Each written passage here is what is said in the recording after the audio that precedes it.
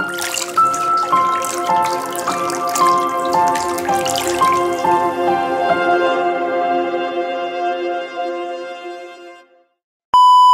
strange phenomenon in Romania. What is the story of living rocks?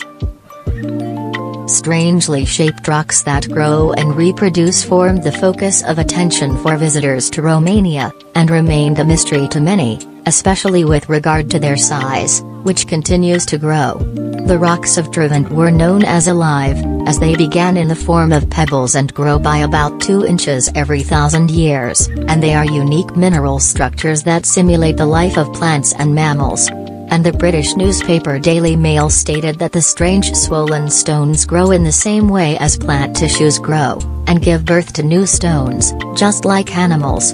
And Trivent was found in a small Romanian village called Custesti, where it looks like blown bubbles made of rocks, which vary greatly in size, as some extend several feet in diameter, while others are small enough to be carried in the palm of the hand.